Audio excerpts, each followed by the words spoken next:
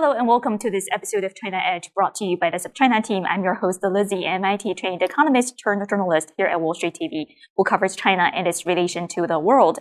At China Edge, we go beyond the headlines and guide you, our audience, through the jungle of Chinese regulations. We go deep into industry trends and identify challenges and opportunities in the Chinese market. Beijing launched a series of military drills in the wake of Speaker Pelosi's Taiwan trip, apparently sending multiple aircrafts and vessels across a median line in the Taiwan Strait and firing ballistic missiles directly over Taiwan, including some which landed in Japan's exclusive economic zone waters. Just this Tuesday, Taiwan's Foreign Minister Joseph Wu accused China of using Pelosi's visit as a pretext for military show of force and eventually evasion. Joining me today to discuss the ongoing cross-strait tensions is Professor Taylor Fravel, Professor of Political Science at MIT. Professor Fravel, thank you so much for being here with me. Thanks so much for having me. So, Professor Fravel, can you first help me understand sort of the significance of the military drills we have seen so far? How escalatory are they? Sure. I mean, these are the most significant exercises targeting the island of Taiwan since the crisis in 1995 and 1996. So in that sense, they're quite escalatory for many different reasons. First is that China identified 6 military exercise areas or closure zones in which live ammunition exercises would be conducted. Many of these were quite close, or parts of them were quite close to the island of Taiwan, perhaps 10 to 12 nautical miles at their closest points. They ringed the island of Taiwan, threatening it from the north, the south, the east, and the west. They targeted Taiwan's main ports. The exercises included some unprecedented activities, such as launching ballistic missiles into a military exercise area to the east of Taiwan. Right. And so some of these missiles, we don't know quite how many were launched, anywhere from 9 to 16, landed or overflew the island of Taiwan, perhaps 4 or 5. Although they were in the atmosphere when this happened, nevertheless, it's quite a symbol to sort of use your hardware and sort of go directly across the island. Moreover, we've seen other elements that we haven't seen before. There's a median line between the mainland of China and Taiwan, and this has sort of been a buffer zone. It's meant to kind of limit the potential for accidents and miscalculations. And so historically, for the most part, with some exceptions, planes from Taiwan would not go to the west of this line, and planes from China would not come to the east. And what we've seen since these exercises have started is China has completely chosen to ignore the line, and there have been flights, I think, with at least 10 aircraft a day on most days since the 2nd of August or the 3rd of August, crossing the median line. And we've seen now very sort of robust presence of Chinese military assets in the waters around Taiwan. And so every morning, because morning my time, evening Taiwan time, the Ministry of Defense in Taiwan releases information about PLA activities. And it appears that there's roughly 10 to 14 ships in the waters around Taiwan from the Chinese Navy, and perhaps 40 to 60 aircraft on a given day. And so that's a really significant kind of ratcheting up of the military pressure. So for all these reasons, I think quite escalatory and in many ways unprecedented. Right. And have we seen the peak of that military show of force, or do you expect even more escalatory moves in the days to follow? So it appears for the moment, although this is in real time, it's hard to make point predictions about the future, but I think the peak of the exercises was this period from the 4th of August to the 7th of August, because that was when the live fire exercises were held in these 6 closure areas. And so the exercises are continuing each day now. The Eastern Theater Command in China's PLA, which is overseeing these exercises, will make an announcement, a very brief 1-sentence statement about what is happening that day. So they say the exercises are continuing. Yesterday it was focused on, I think, anti-submarine warfare. Today it was focused on kind of joint blockade. But the pace seems to have decreased a bit, and we've moved from kind of the live fire stage to a different stage that doesn't include a lot live fire exercises, which have a much broader impact, right, on commerce around the island, on access to ports, on access to the airspace and everything else. And so they seem to have sort of reduced in intensity, but they are continuing, and there is no apparent end date or termination date yet for these exercises. Right, and as you know, China last Friday also abruptly halted cooperations with the U.S. on military relations, saying it would cancel military phone calls, defense meetings, and would pull out of safety talks. I wonder if you can elaborate how these military-to-military communications channels actually work, and what are the dangers associated with Beijing shutting down those channels? So, I mean, the most fundamental point to take away is that in a moment like this, communication is more important than ever, right? And so anything that reduces communication, I think, raises the inherent risk. That may be the point that Beijing is trying to make, but nevertheless, I think it's risky. So they canceled 3 different talks, and they're a bit technical, so just bear with me for a moment. The first has to do with theater commander talks. It's not clear to me these have actually ever been held. This would be, I think, between the Eastern Theater Commander and the Indo-Pacific Commander. So there may have been some talks that were not announced that happened, but these were never publicly announced. So it's not clear that anything substantive here was being canceled, though it would be good if the theater commanders spoke. They then canceled the defense policy consultative talk. These are usually held once a year to plan sort of the upcoming program of military-to-military interactions between the U.S. and Chinese armed forces. I believe the last in-person defense policy consultative or coordination talks occurred in January of 2020, right before COVID. There may have been a version of these talks last fall in a phone call that the Deputy Assistant Secretary of Defense, Mike Chase, had with his counterpart. But these are not a crisis management mechanism, right? They're basically a mechanism by which the military sit down and talk about what kinds of exchanges to have in the coming year. And then the third is the MMCA. These are the oldest. These goes back to late 1990s, I believe 1997. And that it's I'm going to get the name slightly wrong, perhaps the Military Maritime Consultative Agreement, or the other way around, MMCA. But it's meant to focus on how to manage the potential for accidents at sea. And it usually meets on an annual basis, and it's sort of meant to be very working level or operational, talking about sort of the nature of their interactions in the past year. This last met, I believe, in December, either just in 2020 or 2021. Certainly has not met this year, but it's not a crisis management mechanism either. It's more of a way of kind of improving sort of trust and confidence. So I think they canceled them because they wanted to cancel things that looked as if the PLA was taking a tough stand against the U.S. military. It's not clear that these necessarily are the most important channels of communication. So, for example, it remains unclear if there is still a channel between, on the U.S. side, the chairman of the Joint Chiefs of Staff, General Milley, and his counterpart in China, the PLA's chief of the Joint Staff, General Li Zuochang. As you know, they had 4 phone calls in 2020, in a very sort of tumultuous time in U.S.-China relations. It's not clear to me if those are continuing or not. And there was a crisis management sort of working group that had one meeting in the fall of 2020. I'm guessing that has also been suspended because there's no indication that it had met or met in 2021. And so this is overall, I think, a worrying situation, even setting aside what China has canceled, because we don't know what level of communications the two militaries are having.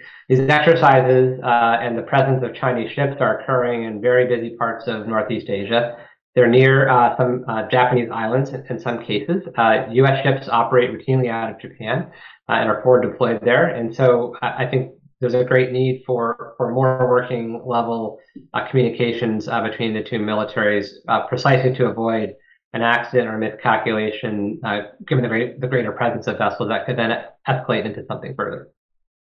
Right. And so if we think back to the last time there was a crisis in the Taiwan Strait, the third Taiwan Strait crisis, China's military was outmatched by that of the United States. But military experts seem to generally agree that this time around, the U.S. actually can't assume its military dominance in the region anymore.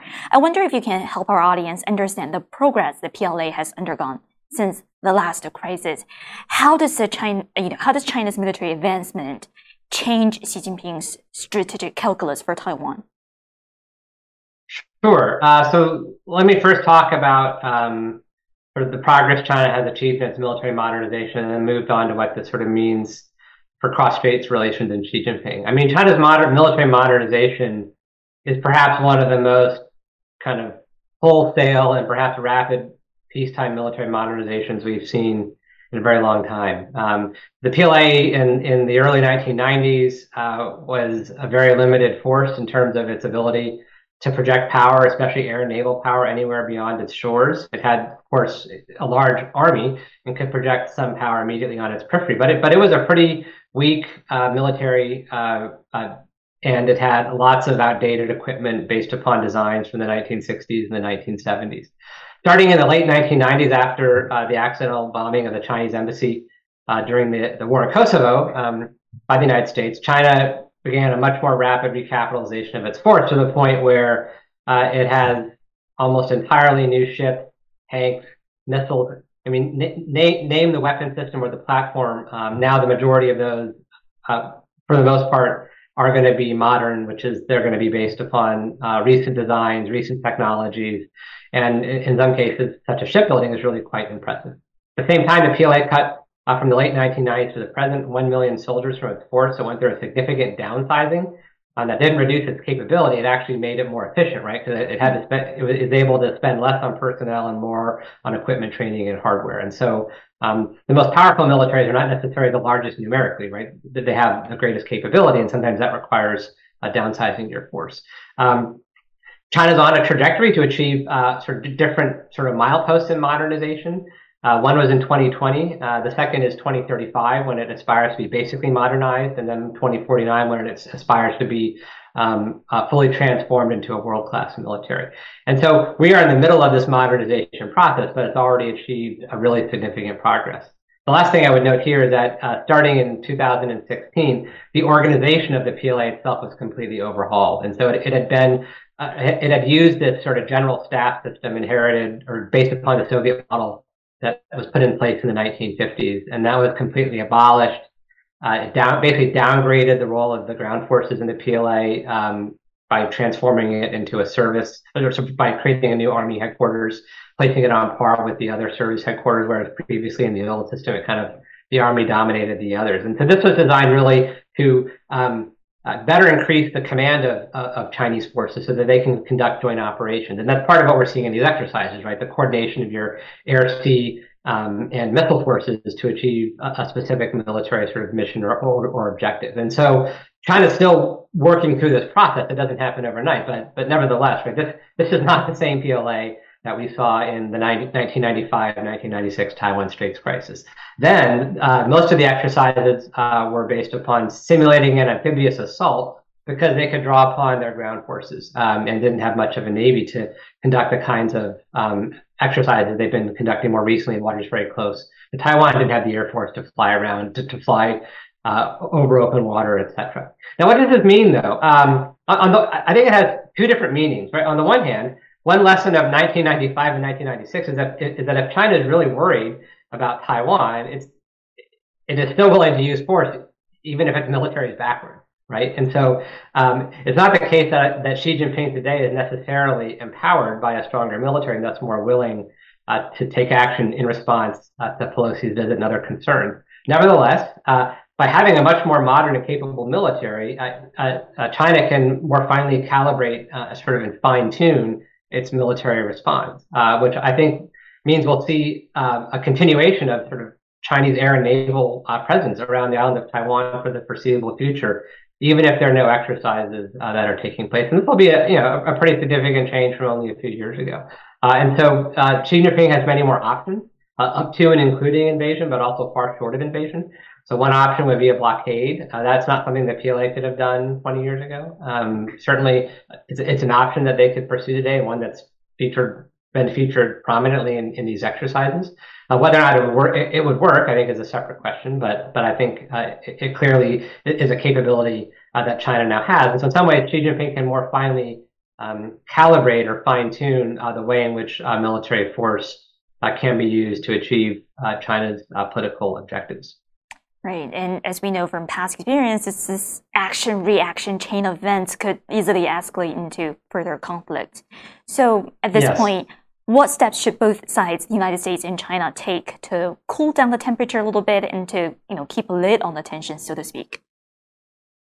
Sure. Well, I mean, at the broadest level, both sides can do a lot to assuage the concerns of the other. Right? China has really been squeezing Taiwan ever since Taiwan was elected, diplomatically, economically, some degree militarily, as we've seen with these exercises, but before. And that creates a lot of pressure on the U.S. to do more for Taiwan, given various U.S. commitments. At the same time, The United States, certainly from China's standpoint, appears to be changing